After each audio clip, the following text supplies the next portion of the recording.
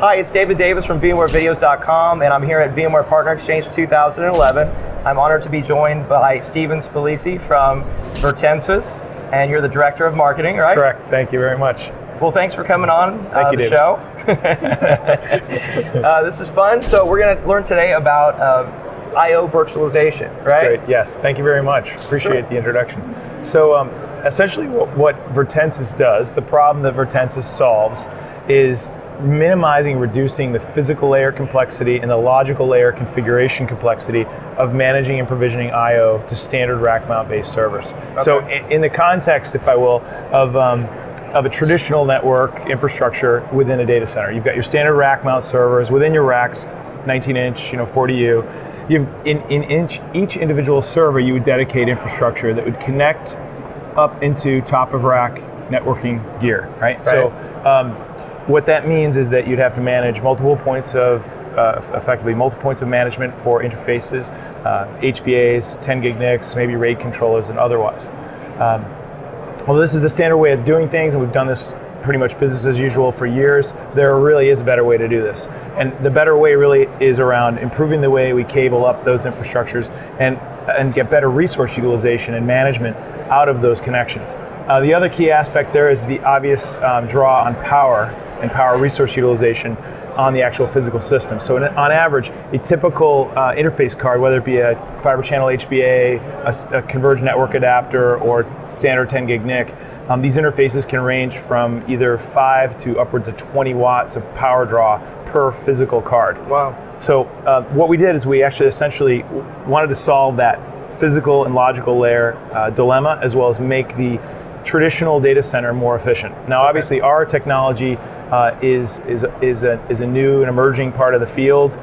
If you will, it's analogous with the way that physical servers are consolidated into virtual servers, vis-a-vis VMware, right? Hypervisor. We take physical layer connectivity, a fewer number of high-powered physical I/O resources, and allow the ability to virtualize those same resources, but not have to deploy dedicated I/O adapter infrastructure within physical servers. And we do that through our own technology, which essentially is based on PCI Express, an extension technology, and then there's a hardware virtualization layer where the servers connect into that present back over that extension a virtual instantiation of a traditional I/O adapter. So when a server is connected to Virtensys, they're connected over a PCI extension cable. And again, this can be deployed in a highly available manner, so we can put 2 of our cards and 2 of our cables to 2 of our appliances.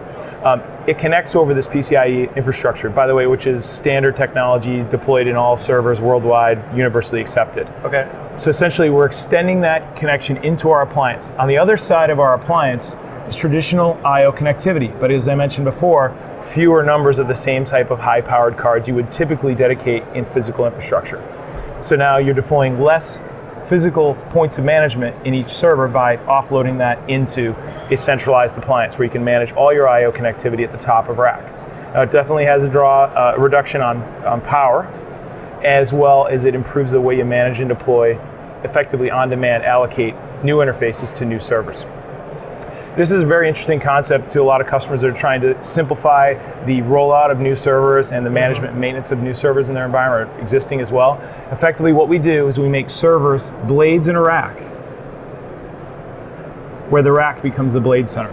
Okay. So we effectively disaggregate I/O from the standard server, bring it to the top of rack, and all that centralized management is done in a single point of management and control. Okay, so if I were, kind of the typical VMware admin today, and I had, say, 5 servers, a lot of servers today have like 4 gig Ethernet ports, and then 2 fiber channel connections back to the fiber channel switch. And so, I mean, you're talking right there, that's six cable connections. And then if you had 5 servers, that's 30, cable connections. Lots of cables. Which, I mean, might be manageable if you just had 5 servers and 30 connections. But when that scales up to 100 servers, and you can do the math, you're talking hundreds, of connections, and it just becomes, I would think, overwhelming. And not only just in the costs and the space to manage all these cables, but also in the troubleshooting. When it comes to troubleshooting all those cables, and managing all those, HBAs and everything like that, and also the switch ports. That's correct. Yes. There's a tremendous expense in the network switch ports and that's a great fiber point. channel switch ports. Yeah, every one of those traditional ports that we deploy is going to have a corresponding switch port up here in the top of rack. So that means for every 10 gig card that you deploy in the traditional network, every 8 gig or 4 gig fiber channel port, or every CNA port to a converged Ethernet switch is going to require a connection here and a connection here, and it's going to require dedicated cabling infrastructure. Wow. So what Virtensys does is take those smaller number of high-powered traditional adapters and greatly minimizes the total number of connections that need to go out to the rest of the world, the rest of the network.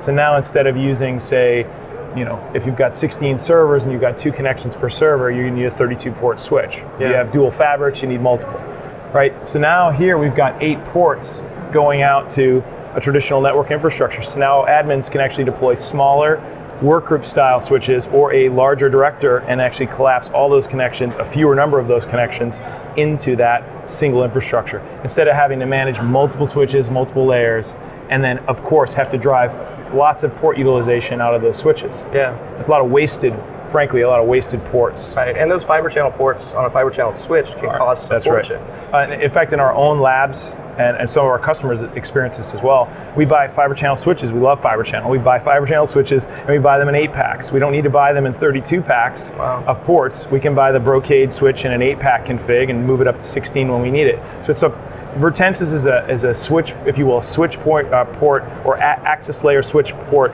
conservation or preservation technology. It's not meant to take down ports and eliminate or remove the need for a switch. Rather, it's there to conserve and make more efficient use of what's already there. Okay. So you all essentially sell these hardware appliances, right? Yes. So it's a piece of hardware. That's right. That would go on the rack. And then there's cables that would connect to the physical servers, and then a card in the server. Okay. That's actually, and that's a great way of describing it. Those are all the subcomponents of the entire solution. Okay. In fact, the product is sold in a complete bundle. So we don't sell, we do sell single cards if one needs to be replaced or an additional need to be purchased for for another reason. But our models are specific to the number of servers you want to connect. So we do a minimum configuration of 8 servers, 8 single connections, and 2 I/O cards, those traditional I/O cards that I spoke of, and then we give you all the cards and all the cables for 8 systems. Okay. In our maximum model, we have a 16 server configuration, which again is all in with all the cards, all the cables, and all the appropriate I/O cards that are going to support those 16 connections. Okay.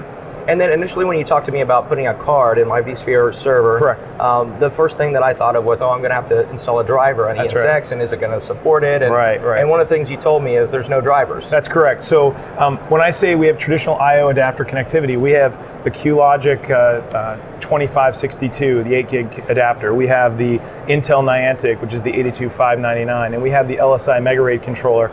We also virtualize a RAID controller for SAS and SATA RAID connectivity. Those appear to the host over the PCI extension and through our virtualization layer as those same physical cards. So the ESX server sees the Niantic, it sees the QLogic 2562, and it loads the drivers that are right within the hypervisor's driver stack. Wow. There's no additional requirements above and beyond that. And that's, by the way, a design goal. It was a design goal of our CTO and our engineers to minimize the touch on the actual physical host and not have to add additional software or footprint to manage on that host. Okay. So it's actually quite a competitive advantage, but also it's something that administrators typically like. They don't have to do all that additional patch management. Yeah. And the other piece that's probably not as obvious is because we're not putting dedicated HBAs and our card is a simple passive device. It's just an extension card. It's dumb for all intents and purposes. Okay. But if in a traditional world, you'd have to manage and maintain every one of those connections. In the case of something like fiber channel, not to pick on fiber channel, but if you ever had to update firmware on a fiber channel adapter, you know that it can be a labor-intensive process. Yeah. You mentioned before 30 servers or 100 servers. Right. Multiply it, and all those single points of management come update firmware time. It can be a real headache. So now I have fewer cards up here. So if I have to do those types of updates, they're done through our firmware stack with the drivers or with the firmware updates from QLogic or from Intel. So it's, again, minimizing the admin's work and amount of work they need to do as it relates to the sort of routine, mundane tasks that nobody wants to do anyway. Okay. I would think it would also prevent downtime. Definitely. Prevent outages, because you have these fewer updates to do. That's you right. have fewer cables to troubleshoot. You can stick to that 5 nines. If you want to go greater, you can go greater, right? So. And then you mentioned power savings as well. That's correct. Yeah. So that whole wattage draw on each individual, what we see in most typical configurations. For instance, I'll say, I won't pick on fiber channel in this case. A standard 10 gig NIC I see around 6.2 watts per interface card. Mileage varies depending on which make and manufacturer and model, but roughly they're about the same, anywhere from 6 to 7 watts per card. So if you have 2 of those cards, you're drawing 14 watts of power just for those interface cards per server. Again, back to your math, add up the number of servers, multiply it by whatever you have got in your data center. It's an expensive proposition. That card I mentioned that's used to extend the signal from the native PCIe slot in the back of a standard server into our appliance, that card consumes less than 1 watt of power per interface card. So in most cases, we see, in the case of fiber channel and converged Ethernet adapters, we see upwards of 20 watts versus 1 watt for our card. So that does add up as you start stacking up the number of servers in a rack and the number of racks in a data center. It can be a huge power savings. And then all the infrastructure behind that, the UPSs, generators, everything like that. And then the cooling to cool down that equipment. So, I mean, if virtualization makes sense to someone, then to me, I/O virtualization also makes sense. It's the same concept. You're consolidating. You're doing more. You're increasing more with less. More with less. You're increasing the utilization. You're not wasting your network adapters like you are in the traditional physical model. Yeah, and that's a great point, because if you do put a 10 gig NIC here and you get a new server next week, but you don't have any 10 gig NICs, that NIC is captive to that host. It's not like you can share that NIC with these 2 new hosts. With Virtensys, you simply cable up the new server, connect it to the appliance, and because we do I/O sharing through our virtualization technology, it gains access to 10 gig NICs when it needs it, or fiber channel NICs, or RAID controller when it needs it. And you, by the way, can take it away as easy as you can give it. Wow. Amazing stuff. It's a really cool product. Well, thank you very much, David. I appreciate the overview and the education on I/O virtualization. Thanks for your time, Stephen. Thank you very much, Dave.